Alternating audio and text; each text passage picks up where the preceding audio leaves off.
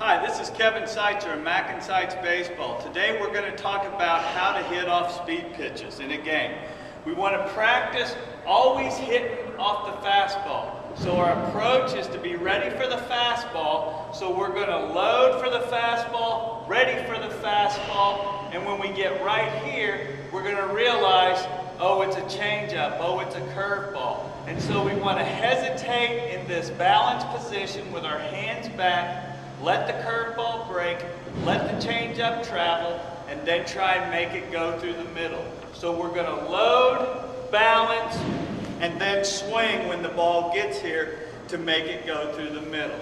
So there's going to be a slight hesitation when we hit before we swing, and we want to be in that balanced position at all times, never to get out of balance and get too far forward. What will help with that is the approach of hitting everything through the middle every time. So that's our tip of the day for how to hit off speed pitches.